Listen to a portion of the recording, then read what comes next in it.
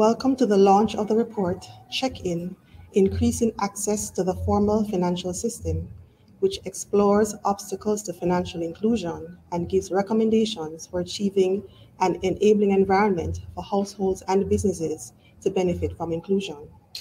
With funding from the European Union under the project Civil Society Organizations as Actors of Governance and Development, this report is the 6th published report out of 9.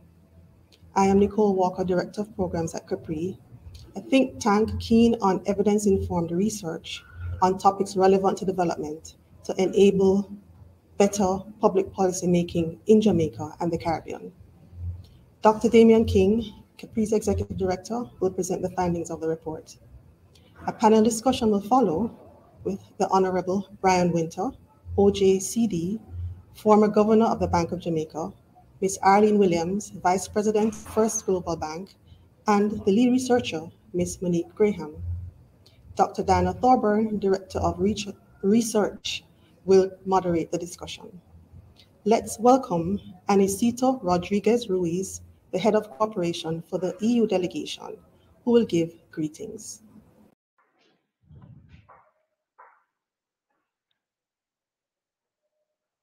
Okay, thank you very much, Mrs. Walker. Dr. Damian King, Executive Director of the Caribbean Policy Research Institute, Honorable Brian Winter, former Governor of the Bank of Jamaica, Mrs. Arlene Williams, Vice President, Personal and Business Banking at First Global Bank. Ladies and gentlemen, good evening to everybody. I'm really very glad to have the opportunity to welcome you to the presentation and panel discussion of this 6th report prepared by CAPRI with European Union financial support within the project Civil Society Organizations as Actors of Governance and Development. As for previous reports, the selected topic is very interesting and relevant, and I'm convinced it will contribute to raise and enrich the public discussion around financial inclusion. The European Union support to civil society organizations and academia aims to enable them to participate more actively in dialogue with national and local actors, stimulating public debate and representing and voicing the concerns of people in vulnerable and marginalized situations, and contribute as well to combating inequalities in all partner countries. Over the last few decades, access to basic financial services has become a necessary precondition for participating fully in the economic and social life of a modern society. In Europe, it is stated also as a right under the European Pillar of Social Rights, an initiative launched by the European Commission that summarizes its 20 guiding principles, the pathway to a strong social Europe that is fair, inclusive, and full of opportunities. Financial inclusion is also positioned prominently as an enabler to the 2030 Sustainable Development Goals agenda, where it is featured as a target in 8 of the 17 goals. For those without access to basic financial services, life is more difficult. If they are unbanked, there is a high likelihood they are living on the edge of poverty, exclusion, and vulnerability. If they are already poor, they may become poorer. They will pay more for goods and services. They are more likely to suffer from financial crises and will find it harder to recover from them. However, financial exclusion remains a massive problem in Europe as in Jamaica. Vulnerable groups of people who lack the financial means, documentation, or the social, physical, mental, or cultural capabilities to access financial goods are most at risk of exclusion. Financial inclusion impacts also directly in the capacity of micro, small, and medium enterprises to contribute to economy and development of Jamaica. Technology has a huge role to play. Digital payments, such as over a mobile phone or using the internet, paying utilities or fees directly from accounts, can drive financial inclusion. The European Union is already committed in its new cooperation programming period for 2021-2027 to support Jamaica digitalization process and integrating digital pedagogy in the curricula of teachers of schools and training institutions. Therefore, we welcome this new CAPRI report. It can help us to analyze the root causes, understand the different aspects of the problem, and the role played by each of the stakeholders, as well as the strategies likely to remove the main barriers and provide workable policy recommendations. Now it's time to leave the floor to the researchers and panelists, and I look forward to hearing the findings and the discussion that will follow. Thank you very much. Thank you, Aniceto. I am Diana Thorburn, CAPRI's Director of Research, and I am delighted that this is the way we're starting off the year. Very happy and excited about this report and looking forward to the presentation that's about to follow with our Executive Director, Dr. Damien King. Before we get to him, we are going to be taking questions tonight from you, our audience online. Welcome. On Slido. Those of you who don't know Slido, simply go on any browser to slido.com and enter the code CAPRI. Very easy. When you get there, please go to the poll question first and answer the first poll question, which is how many accounts do you have in a financial institution? I'm going to hand over to Damien King, who is going to present the report and the findings. Damien. Half of those who are employed and have bank accounts do not get payment electronically. They get either cash or a check. That is what financial inclusion is about and why it is so important. So, what is financial inclusion? It is access to financial products and services, but there are four key functionalities that are critical to financial inclusion. One is payments. Are payments made by cash, by physically traveling to a location and handing cash to somebody? Or is it done electronically from where you are, either by a mobile device or a payment card? Savings. Do you keep your savings in a financial institution or are they in a top drawer in your house? Do you have access to loans? Are you able to get a loan to tide you over when circumstances call for it? Or you need to buy a car, and the car is going to pay for itself over the course of time, but you need to borrow the money first. Do you have that option? And what happens when a catastrophe strikes, somebody gets ill? Do you have insurance to cover that unexpected expense? That is what financial inclusion is about. And what is the extent to which you have access to those services? You may have an account and have a debit card, that covers savings and payments, but you don't have the ability to easily borrow money when you need it, and you don't have insurance. So you can be partially financially included or included for some kinds of payments, but not others. So that's the landscape that we want to explore. And this is an important discussion because having access to financial services is important, first of all, individually. It's important for when you have to pay a bill. Do you have to get on a bus and travel to a location and stand in a line? And by the time you get back home, you have used up 1 or 2 hours. Our survey that we did for this report revealed that somebody who's at the minimum wage level, on average, takes 2 hours to cash a check. If you are financially included, you get paid electronically, you make your payments electronically, that's 2 hours that you save every payday. Your standard of living is also tied to whether you have access to financial services or not. Because if you don't, then your daily standard of living is connected to your cash flow. You actually have to have cash for any kind of purchases you need on a given day. Financial services helps you to mitigate shocks. And all of our lives have unexpected developments. But apart from the importance of access to the financial sector to individuals and households, it's important on a macroeconomic level as well, because all of this speaks to the efficiency with which economic activity is carried out. And so therefore, it affects the overall productivity of the economy. The financial sector is critical in the economy, and the more persons that have access to the financial sector and the more small businesses is, the more productive an economy is. Where are we in Jamaica when it comes on to access to financial services? Cash is still the dominant means of payment. Our survey revealed that 3/4 of persons we spoke to expressed a preference for cash. Consider, though, that this is in the context of not having good and easy alternatives to cash. When we tried to find out if everybody had access to some kind of account, it turns out that 17% of the population do not have any account in any kind of financial institution.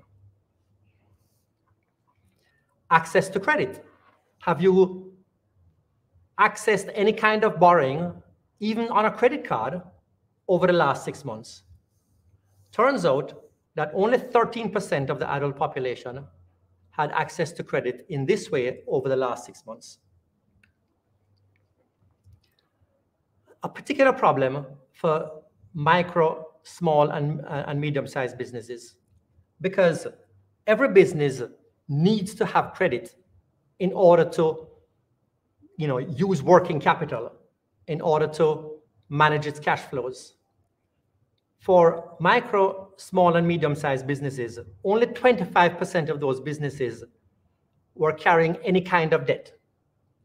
So that is one of the factors that is holding back micro businesses from becoming small ones and small ones from becoming medium-sized ones.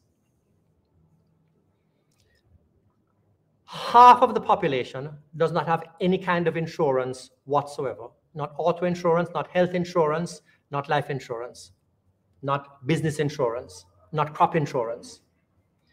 So in terms of Jamaican society, we see that there is really quite limited access to financial services, as important as financial services are.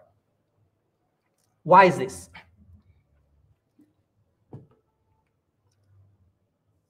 We find that the population has a reluctance to use other kinds of payments. And the preference for cash in the absence of the alternatives has to do more with the absence of the alternatives. Why is it more people don't have savings accounts? Our survey revealed that half of the population, half of the low-income population actually have savings, but little of it is in a financial account, is in a bank account. It turns out that 2 out of 5 persons in our survey said that they lacked proof of address that they would need to be able to access a bank account. When we looked at why there was no access to credit, why people didn't borrow more, what we heard was that borrowing is burdensome in terms of the tediousness and complexity of the process.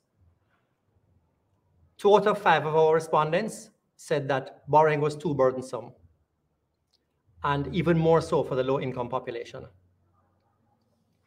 Specifically in relation to small and medium-sized enterprises, 2 problems were cited. Inadequate collateral. Micro, small, and medium-sized enterprises don't have the kind of fixed capital that can be used as collateral, the kind of collateral that established commercial banks need. And they have collateral, but not the collateral that banks need. And so that mismatch means that they're not able to access credit. They also spoke about the fact of their informality. Now, of the 425,000 small businesses in Jamaica, half of them are informal, and therefore lack the capacity to produce the kind of documents that would be required to be able to access credit. The lack of insurance came down to, we were told, the affordability of the premiums. People in their inability to be able to pay the premiums just had to take the risk. 1 in 3 in our survey cited unaffordability as a reason for not having insurance. There was also a problem, by the way, with low levels of financial literacy and a failure to understand the nature of insurance products that were available to them. So we can see that there are proximate causes, as we have cited. But what is the real underlying problem? Why is it that such a large segment of the market for financial services, even amongst those who have some access to financial services, who may actually have an account but don't have insurance, may have a payment card, either a debit card or a credit card, but not able to borrow money? Why is it such a large segment of the untapped financial services market remains untapped? The reason for that is that going into the furthest reaches of this market is not especially enticing, not especially profitable to the large established financial institutions.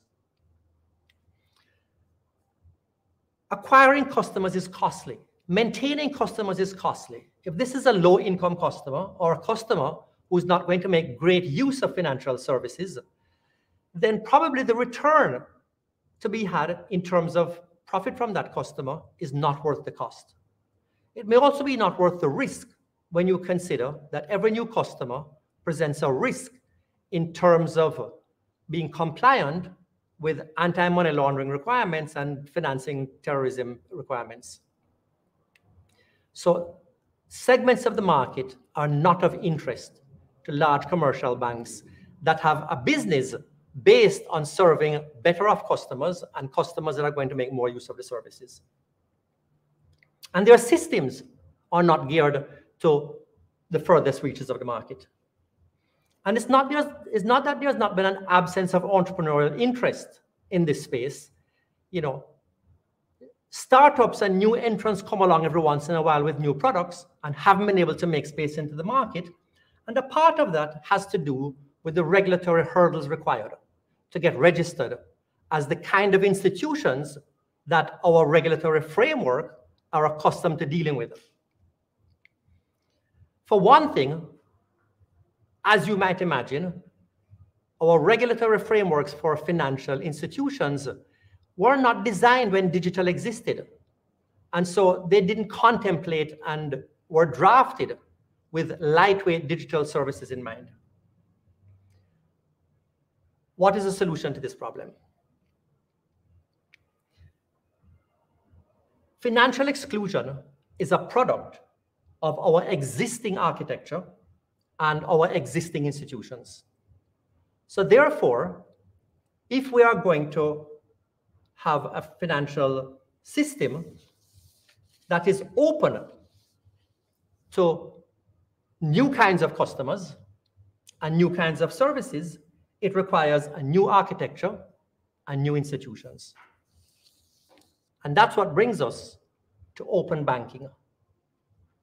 The term refers formally to the sharing on individuals and businesses with third-party providers through a secure platform. Some elements need to be in place for us to be able to have an open banking platform that has the potential to meet the unbanked and those who are only partially in the financial system. First, you need a digital infrastructure. Jamaica has already started to put that digital infrastructure in place. It requires a national digital identification system, and our national identification system is on its way to coming into reality. The legislation has been passed, and now the implementation is underway. Secondly, it needs digital currency issued by the central bank. In the same way the central bank issues paper money, the central bank needs to issue digital currency, known as CBDC. Regulatory progress has already been made in the directions we need to have on open banking. The Data Protection Act was passed in 2020, and last year, the central bank established a fintech regulatory sandbox, which is a walled-in regulatory space in which startups can test out their new financial products. So a start has been made. What is left to be done? Well, having passed the Data Protection Act, now the regulations that are going to govern that need to be drafted. That's important because those regulations are going to govern the sharing of transactional data, sharing of data on customers and transactions that are going to be conducted under the Act. We also need to draft regulations specifically for the conduct of open banking. Open banking regulations also facilitate data being shareable. Brazil, for example, requires that all registered financial institutions share transactional information with third parties. So that's a model.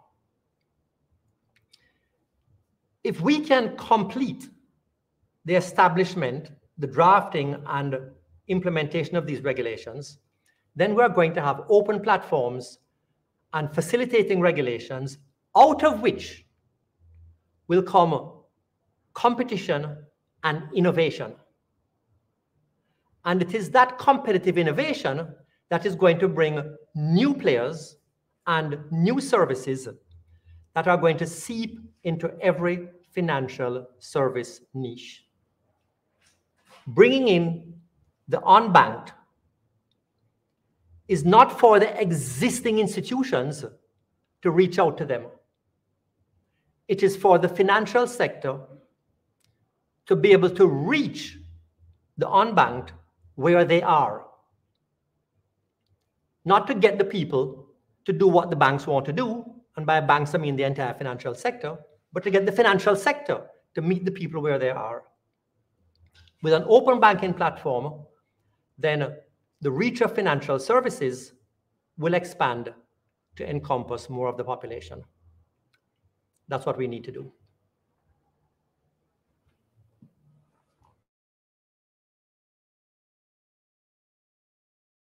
Damien, as I said, this was a very exciting project to work on that we've been working on for the past year. We are going to start taking questions via Slido. The instructions are there at the bottom of the screen. Go to the browser, slido.com. Event code is CAPRI.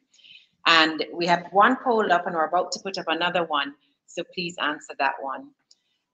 The second poll as well. And I can see from the first poll results that most of our audience, at least those who are joining us tonight, are quite well banked. The majority of people have 4 or more accounts, which takes me to the first question I'm going to put this to Brian Winter. You know, we do research on a lot of topics. Some of them are more uncomfortable than others. And then we do work like this where we get a lot of support from the stakeholders. The Bank of Jamaica was so generous with their time and providing us with data. Getting data is not usually that easy for us. And other stakeholders were so willing to provide feedback and other support for this. Why is this something that so many people want right now? Why is this such an important topic for the stakeholders that they are so supportive of this effort? Well, thank you very much, Diana. And I must say that's an excellent question. I think I'd also say first to thank you and the organizers for having me on this panel and for taking up this really important topic. why is it of so much interest today? I think it has been of great interest for quite a while. It's just not been called financial inclusion or labeled that, but we see it in the periodic eruptions of anger, fury, frustration, hostility that we are now starting with the classic or the recurring decimal of complaints about banks' fees and charges at banks. We see it in a number of the experiences that Damien's excellent presentation of the report highlighted. That is the true experience of the regular Jamaican, most Jamaicans. Most working Jamaicans have this kind of lack of access, and they live in a world where they have been, to a larger or lesser degree, excluded, and that's actually become, I think, for many, seen as a sort of the normal state of things. I think what has happened, and I don't want to put too much credit to it, but I think some credit should be given to the fact that, certainly in Jamaica, that some years ago, it was recognized that this was an issue that needed to be taken from the world of anger, frustration, lack of progress, and of course the resulting negative impact on Jamaica's opportunity to grow and the opportunity for Jamaicans to live the kind of lives to which they should be able to aspire to. And the creation, therefore, it took several years of an initiative to pull together a national financial inclusion strategy. And you mentioned Bank of Jamaica in your comments, Diana, and thank them for the information. But the information that they have shared, they didn't have it until this initiative started to say, well, hang on a minute, we need to do something more than what has been done. And I just want to quickly say here that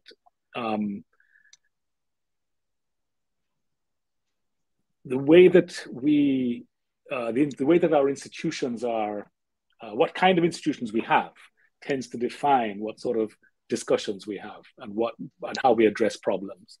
There was no institution for financial inclusion per se, and as Damien's presentation outlined, the ways in which you can be excluded cuts across a range of activities. So it's not just one thing. It's not just bank accounts, for example. And so I think that the effort to pull together a network of interested parties under this umbrella of the National Financial Inclusion Strategy has been bearing some success. And I think that it's important, I believe, for this to go further. And, I think today's report, the report being launched today, does show how much can be achieved when you give enough of a base of information that a report as reasoned, as deliberate, as reflective as this one can be put out by an independent entity grappling with the problem that everybody can see as a problem. And I think that that's an important step. The question is how to go further. And I have some thoughts about that as we go forward, if I have the opportunity, as to where I think we should be looking beyond the specific proposals that we see in the report. Okay, thank you. Yes, BOJ may have found the data for us, but usually state institutions are not that generous, so we were very appreciative. Arlene, we never intended to talk about bank fees at any point in time when we did this study or thought about the discussion, but right now that's all people are talking about. And it's interesting that one of the discussions that is being had about I think it's the increase in bank fees by some of the commercial banks, is that this is going to push people out of the system, and that this is the opposite direction of what we are all trying to do, which is bring more people into the system. What are your thoughts on how this current debate is shaping up in the context of trying to broaden financial inclusion? All right. Good night, Diana. And I did expect to be asked such a question tonight. And let me first of all comment on the fact that these are really tough times that we're seeing in Jamaica, with price increases happening across the various sectors. For the banking sector, I will really allow the JBA to respond formally. But let me just let you know how we at First Global have been approaching the financial inclusion. What we want to ensure is continued partnership with our clients. As we navigated through the pandemic, we offered various payment reliefs and restructuring, and we continue to push financial inclusion, which encourage more access to banking at lower costs. As such, we continue to expand our community banking model. As you know, we have our agent locations, 15 locations island-wide, and we're expecting to add an additional 2 in 2022. At these locations, majority of the services there are free versus the usual charges. We also recently upgraded our online banking system, our Global Access Plus, and as Dr. King referred to, we see where persons' digital banking is what will help to boost financial inclusion. We want our Global Access platform is very user-friendly and it is convenient. We remain committed, right? Using our mission every day, which is to empower our customer to get ahead in life and business. So our main focus, and what we have done for our customers is to ensure that simplified way of banking. All they would need to open an account is an ID. And for businesses, the same. So that is how we continue to push our financial inclusion and ensure that at these touch points, our fees are majority of the times free. Okay. All right. Well, there you go. Those of you who are complaining about the fees, you can simply switch banks. That's always an option for people. Before we go into some of the Slido questions, I wanted to share what we call a vox pop, some of the views that we got when we went out on the streets of Kingston and asked people their thoughts about banking and their participation in the formal banking system. Let's take our first clip. No, I don't use the bank. All right, is there a reason why? Bank is fall under capitalist system. You see, money is an illusion. Money is an instrument. So I use the money to purchase these products. So this is my investment. Right. Because when you put the money in the bank lend it out and make investment. So I use this as your investment, as my capital investment. Okay, to generate more profit. So if I have 1 sterling, I use the money and multiply it and get 500 sterling. And the list goes on from 500 to $1 million. So I use my money to multiply. To multiply my business. I don't really generally use the bank. The bank fall on the capitalist system. No, I don't. So, Brian, I wanted to give the opportunity here to maybe refer to some of the remarks that he made and talk a bit about what you had said earlier, that about some of the ideas you have to how we can move this forward, bearing in mind that those kinds of views and perspectives are not uncommon. Well, I thought his views were, but for the label that he was using, he sounded like, and I hope he is and will be, a very successful capitalist. He described what you should do. There's just, I think that young man has a very good understanding of what he should do. Now, the question that we are facing is how, forget the labels for a minute.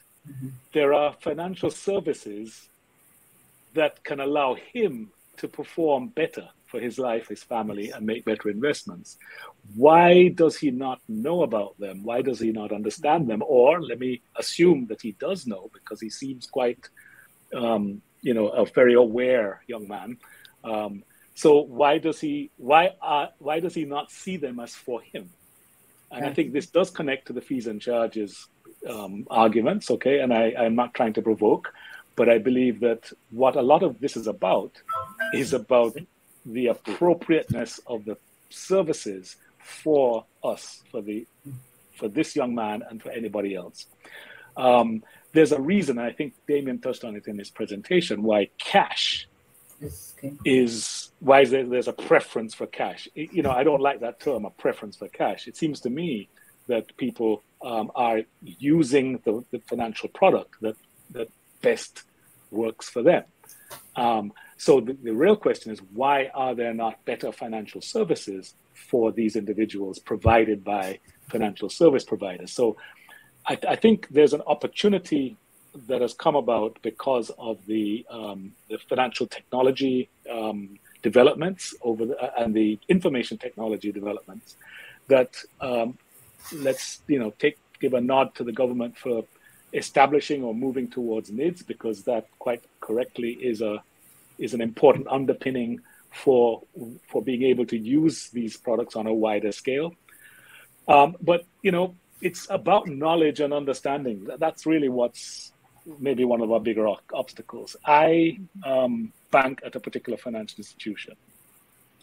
I have not been in a branch of that bank. I don't know if I ever have been in a proper branch of that bank ever. Everything I do is online through the various mechanisms that they have, the online banking, the mobile banking. I pay a particular individual who does gardening services and other services like that for me, and I pay him cash regularly. And it took, for years, and I didn't understand. It took me a long time before I kind of asked him, well, do you have a bank account? He said, yeah. He banks at the same bank I bank at. I said, oh, so maybe I could pay you through your phone. He says he doesn't really want to do that, partly because he needs to go and pay the JPS. So I give him cash, and then he goes to JPS to pay his utility bill. This gentleman, he's not a young man. He's a individual who's built a family. Is very responsible. It's the backbone of Jamaica, in my opinion. People like him. But there he is, riding his bicycle every month to go to JPS to pay his phone bill, his light bill. I said, but isn't that a bit of a hassle? He says, no, he goes early, so it's not that much of a line. So he takes an hour, maybe I don't know how long exactly, but he's quite okay with what he does. And I sit in right here in this room, and I pay it on my phone, or while I'm waiting to, I'm doing something in my day-to-day life. I pay my light bill using my phone. Turns out when I discuss this with him, he has the same app. He can do the same thing I do. He's not excluded, but he's not using the service. He doesn't really. It's not been presented to him. Maybe I don't know all the reasons. And he's, as I said, I'm using this as an example of somebody like the young man that we looked at, intelligent, aware, engaged, involved, but yet not using the services. There's a problem there to do with, I think, the interest of the institutions in having these people use their services, something Damien touched on. So I think that the new products, the new services, the competitive the competing entities like Arlene's, who are coming up with things that suit our people better at lower costs. So we have to expose people to more competition. And I think that is where we're going to find the way, with new products that are more fine-tuned or tailored to what people need. Okay, thank you. I'm going to just pick up on that. And I'm looking at the questions coming in on Slido, and there are quite a few. Thank you for putting the questions in. Parse some of the sentiments that are coming from the questions and ask Monique to talk a little bit about the underbanked. So I think that was exactly who Brian was referring to, is, this gentleman has an account at his own bank. He has the app. He knows that these things exist. and there are many people like him, because I think the number of underbanked was quite high. If you just speak a bit to what the study found about the underbanked. Thank you for that question. All right, so we found that, as Damon would have mentioned in the presentation, among those who are employed, about half of them have bank accounts but do not receive cash through it. And two of the reasons that I would like to highlight, and I think I'd like to highlight them, I think they're very important. One is the high level of distrust among the population, both regarding financial institutions and the government, and also financial literacy. Now, when people don't trust the government or the formal banking sector, it does affect how they use the services. And that is one of the reasons why we are pushing for this whole open banking platform, because what it does, as Brian mentioned, is that it would have increased the level of competition within the financial ecosystem, forcing opening up the ecosystem so that those who are underbanked, they can now engage in other institutions, those that are more trustworthy in their eyes, and of course that would be the private sector or third-party financial services. Financial literacy also affects them, their usage of these platforms, and one of those under that is the fact that many of them don't understand how to use it. Many of them don't understand the importance, as you can see in the video, the importance of having financial functionalities, such as probably credit, access to insurance and other services, would have been investment or pension, so to speak. We found that a lot of them, about half of them, don't have that level of understanding. And this is also particular among the youth, right? So many youth believe that, insurance is not for them, right? They probably don't need it now, or they don't, it's for old people. But the truth is, insurance spreads across all age cohorts. And I do believe that once they get the understanding that this is in case something, an emergency happens, a shock to your income, health reasons, etc. These are important services that you, as a young person, would need. Don't wait until that point in time to get it. So financial literacy and trust in the formal banking system are two of the major reasons why we find that those who are banked, they're not using the services as much as we would like them to. I'm going to just play a short clip, which I think really brings to life what Monique was just talking about. I get the 10,000 package. You get a $10,000 compensation package. Okay, and how was accessing that? How was getting that? My daughter go up on the internet, pick up the information, send it off, and then give you time when. But I'm telling you, it was like a carnival, like a Christmas to get in the line to get to it. And when you go to the post office, people push you till you're tired, you have to come out tired. You know why I access it? It's like one man way up on top, and he call me saying get a message to me. And he just ease out and put me in there. So it was long line? Long line, days and days and days and days. The people collect the phone.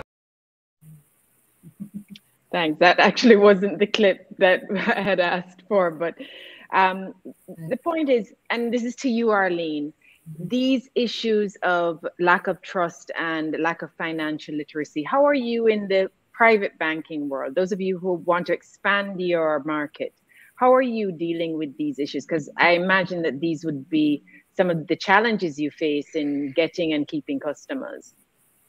Most definitely. And when I listen to that customer just now, what he mentioned is something that we were in the midst of it. We started our simplified savings account during that process. And when persons were collecting that 10,000, and we got an overwhelming subscription of about 7,000 accounts we were able to open for customers to access their funds through their bank account. And what Monique has spoken of, the financial literacy is definitely the key to the changes that we want to see for growth in the financial inclusion space. For 2022, our GK, our financial group, there is a thrust for us, and we will be having several financial literacy programs going out into the communities. As Dr. King says, we have to go out and meet with persons, understand what is happening with them, to build back that trust Monique spoke of, right, earlier. And provide a simpler way, continuously change our way of banking, making it much simpler for persons not only to access savings account, because it's beyond only savings account now. Persons are requesting in the space. You saw where the young man spoke earlier on of capital, selling his thing and building his capital. They want to borrow. They want to get access to loans. They want to improve their standard of living. They want to purchase lands, motor vehicles. They want to get ahead in life and businesses. So with that, and we have to change how we approach them. We cannot come with complex things and loans and so on. We have to come very simple in this space. And this is something our financial group, we have the microinsurance too. They are also making it as simple as possible to ensure persons buying to these products and services we have to offer. Okay, thanks. All right, we are going to play the other clip now, which I think is an important one that again brings some of these issues to the surface. All right, so you were saying that you don't save with the bank, right? All right, you can tell me the reason why? I get too much information. They want too much information? Yeah. Like they require too much documents to... Yeah, too much documents Thank you. So, one reason I wanted to play that, because it brings, as short as the clip is, it brings to the fore many of the issues that we found in this study, as you said, the lack of documentation. And we looked at it more in a practical sense of people not having the documents, but his energy was more about that he doesn't want to give the information, whether he has the documents or not. And so the question that follows from that is, how are we going to manage these kinds of attitudes as we seek to elevate some of the products that are being offered? So the central bank digital currency, this idea that we have put forward of this open platform, when there is still some resistance to some of the very initial steps to becoming bank. Brianna, if you could give some thought to, how are we expecting Jamaicans to become comfortable with something like a digital currency when there's a low level of financial literacy, there's lack of trust, and there's also resistance to do the most basic thing, which is to give information to a financial institution? Well, I think the literacy issue and numeracy issues are really very serious. I think there is a real problem we face if we want to expand access to products and services that that require, if we are to really open up all these products to the population, they require a level of literacy and numeracy if for these people to understand how they're, what services are being offered, and make sure they don't get misled or misunderstand or even cheated. So I think that's a deep problem that we need to not only look at financial literacy, which is something that I was very happy to hear Arlene mention the efforts of First Global, and those should be commended, of the whole financial sector, but much more needs to be done. But I think beyond that, we have to sort of find a way for everybody to focus on, in a way that we tend to just give lip service to it, I think, to general education, because in a sense, you can't get very far if you can't reach a certain basic level of numeracy and literacy. So that's a serious issue that's for the society at large that we need to recognize. I think in terms of the approach, though, I personally, well, I've come to believe after quite a bit of time and some reflection that we really have to focus much more seriously on competition and increasing competitive behavior and the competitive provision of services from different sources. I think the open banking idea, and I'd like us to broaden the concept that we're thinking of open banking. It's not about your data being shared only, but it's about you being able to have your service provider that you choose plug into the bank and get information out of it and do transactions. I mean, I just want to make that point there, that that's one important policy step that I think, I'm glad that you put it on the table there. And I do think that should be advanced with some urgency, because it will open up competition in a landscape that Jamaicans have not seen. That said, there are some investments that you're seeing by institutions. I mentioned the fintech space in particular. I'm associated with a product, a new product that's out there. I don't know if I'm allowed to advertise, so I'll try and be a little bit careful. But maybe I can. But you know, your phrase "check in" the title is quite cute and quite clever. But I would have to say sort of outdated in a way, because you know, we don't check in anymore, and we don't even check out. What we do is we sign in, and this new product that I'm talking about, you can sign up. It should only take you 5 minutes. You only need a TRN and you need a Jamaican ID. You don't need anything else. And you can sign in 5 minutes, and anyone can sign in. And what we do and what we have is we cash in and we cash out. But most importantly, we transact with each other. So you mentioned CBDC. I think that's a very important initiative, and I applaud it. But private payments, electronic wallets, mobile wallets, exist already. The one I'm mentioning is a new competitor in that space. And I think these can offer basic payment services quickly to everybody. And that's already starting to happen. And they will graduate to different sort of services through that mechanism. This becomes a major competitor to income streams that banks currently or have been monopolizing. Banks are investing in those areas. So I think by opening up competition, we change that landscape and we stop worrying about whether people trust Bank A or Bank B or the banks, because there's a service being provided that satisfies that person, that individual, okay?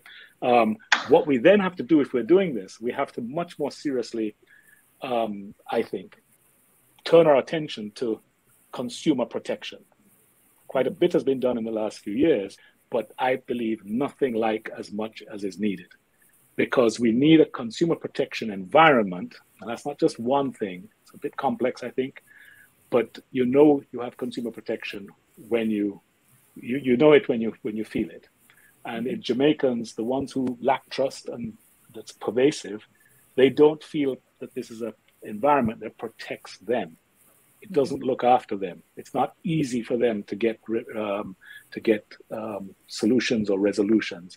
Now, as I said, there's a lot of work been done to improve that, but I think we have to take much, much stronger steps on the consumer protection side, even as we take much stronger steps to transform the competitive landscape, even more than it is today.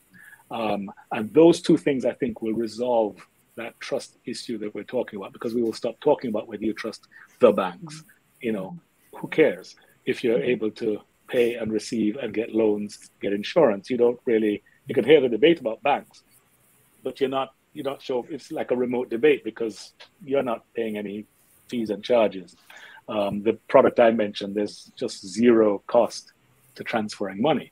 And this is not the only one, as I said. So I think there are answers there. But I just make one last point before I stop to say that the report paid quite a lot of attention to credit to SMEs and others. And that's an important topic that we haven't dwelled on today, but I think it's really significant. I just want to say that we need to do something more than just come up with these proposals. I'm not criticizing the report. I'm trying to urge that we raise our ambition to address creditor rights more seriously, with the aim of significantly expanding the supply of credit. And when more people want to lend, the consumer has a more competitive environment and can get better terms. So I just want to add that as well to your menu of things that I think should be done. Oh, well, actually, you answered my wrap-up question already, so I'm going to go straight to Arlene to ask her, you know, just as a last thing to say, if there was anything that you think we should have talked about, or anything you want to make sure is included in this discussion, which we will be continuing beyond this panel discussion here, and which we hope will continue beyond CAPRI. We hope that this will be the start of a broader conversation in the public. Is there anything else that we need to be thinking about as we have this discussion? Right. So Brian just touched on it more for me. The micro, small, and medium-sized businesses. These are the ones we want to capture more, given that they will impact economic growth in Jamaica. So the focus around the financial literacy and so on should also include these type of businesses. And I think that young man really confirmed that this is a way to really push financial literacy, not only for individuals, but for small businesses also. Okay, thanks. And Monique, as the lead researcher on this report that we're so proud of, what's the one thing that we haven't said tonight that you want to put out there? I think for the most part, I mean, Brian did a good job a while ago just to cover majority of what wasn't said, but I would just like to emphasize that the reason the report focused so much on regulatory environment is because it is critical in expanding financial inclusion. As you said, if persons don't trust the system, if there aren't legislations in place to protect the consumer, to protect the lenders, the financial institutions, then there are going to be frictions in the market. And so, you know, we focused on consumer protection. Also for MSMEs, we looked at the importance of expanding the microfinance and microinsurance sector, because that is targeted at low-income individuals who the report found are those who were disproportionately affected by financial exclusion. So, you know, yeah, I think this has been a good discussion, and, you know, thank you once again for the opportunity to be here. Thank you. There are a lot of questions that we weren't able to get to. We're never able to cover everything in an hour, and especially when we have a topic like this, there's a lot to be said. We will be having an IG Live with Damien and Leanne Levers, our Director of Advocacy, where we do store the questions, all of them, and we will get to those. So please look out on our social media for the time for that IG Live on Monday. Remember to answer the second poll question, which I think actually follows really nicely on what Brian just said about not even needing a bank, which is, would you be willing to have an account with a business that is not a bank? Not saying that what he's doing is not a bank, but that if that's the model going forward, then is that something that you would be willing to do with your own money? For example, a business that offers a prepaid debit card. With that, I want to thank our panelists so much for a really rich discussion. And thank you to Damien for the presenting. And I'm going to hand back over to Nicole, who's going to send us home.